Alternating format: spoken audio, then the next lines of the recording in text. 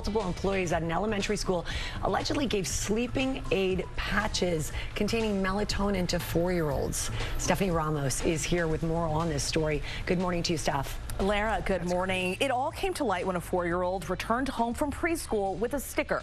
Her mom says the sticker looked suspicious, and when she started to do her research, she found the sticker was actually a sleeping patch containing melatonin for adults.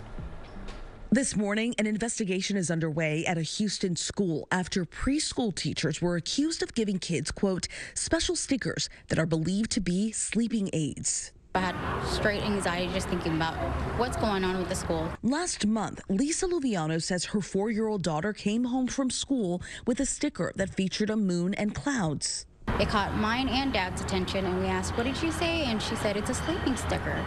And I asked her, where do you get this? She's like, well, my teacher gives it to me for sleeping time. Luviano says she went to the school the next day to report the sticker she believes was melatonin, but claims her concerns weren't immediately addressed. They said they were going to keep up with us, that they're here for us. 2 days later, she calls back. The teacher's still there. The district telling ABC station KTRK the staff members in question were immediately removed from the classroom and placed on administrative leave pending an ongoing investigation by the Spring ISD Police Department, and that it takes every allegation of educator misconduct seriously and will take all necessary measures to ensure that our students are educated in a safe and nurturing environment. We send our kids to school knowing that our kids are going to be safe here. We trust our teachers. For that to happen, that's unacceptable.